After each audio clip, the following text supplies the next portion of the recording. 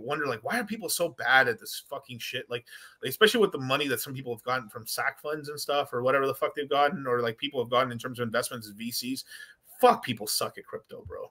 Like yeah, if you really had 20 million liquid right now, right? You could do so much with that, bro. You could do so much. I mean, you could fuck off 5 million of it and still be good, bro, and still keep going. It's just I'm very unimpressed with what people have done. You know, there's a lot of money that's sacrificed in Pulse Chain ecosystem projects and stuff like that. But even outside of Pulse Chain too, like I know tons of projects that are getting VC money and they're not doing shit with it. They're not doing. They suck ass at it. They can't even properly buy the bottoms. They can't fucking do it. They can't trade. They can't fucking invest it correctly. They're fucking scared. They have it in like. It's just stupid. I mean, it's just basically they all suck. DCC, you need a sacrifice phase, man. Yeah, you need to launch a project, bro. Yeah. No, but I reckon you could pull some people in 100%. Oh no, I know. I know I could do it. And to tell you the truth, I know I could do a really great job. Yeah, I know I can do it. I think you would. I mean, fuck. If I ran like there's not to toot my own horn here, but this is the truth. If I did ran a SAC last cycle. There's no way in hell that I wouldn't be up like 3 times on the SAC money right now. 100%. There's just no way because like I would have bought Bitcoin and Ethereum lows. Yeah. I bought the Bitcoin low within $300, and I bought into the Ethereum low literally $800. Amazing. Even if I missed it, and I was like, I only like pussyfooted 25% at the bottom there, and then they went up a little bit, and then I decided to eat the rest of it in. I would have caught Solana too. I caught the lows on everything. Bro, could have multiplied the money and then just been sitting, dude. Oh my god, bro! Like, what was your thesis on that? Was it just kind of like a timing analysis of what things have done? Me and Charlie have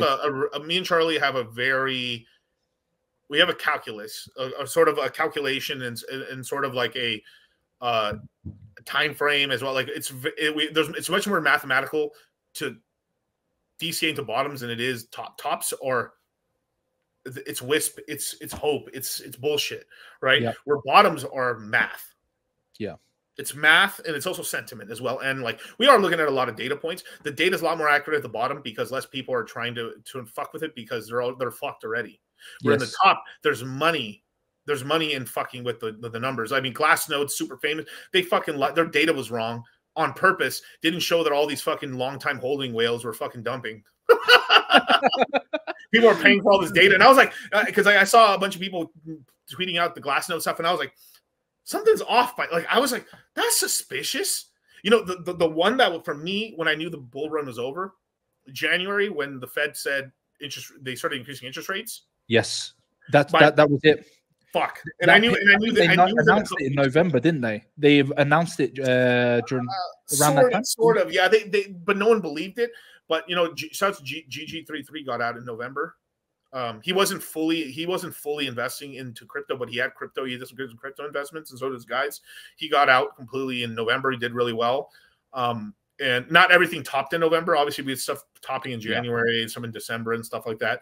But basically, me and Charlie told the guys, hey, this next course right here, we're starting to cash out now, but there's plays to be made because I was making money on Phantom up until early April, and then it was over. That was over. So I was in a couple of yield farming plays. Solid Dex came out in early 22. Oh my god, that was some of the biggest money I ever made in yield farming ever. Like you're making $40,000 every hour, like sort of shit like that. Fucking ridiculous. Andre, come back, my G, bro. Like oh my god, bro. Like I mean, fuck, dude. I mean, it's. Do you know who surprisingly? I'll tell you. Welcome to the pod. That's all you guys did. Yeah. No. What up? All these solid decks was the crazy shit because imagine yield farming with no impermanent loss, earning 10,000, 8,000 APR.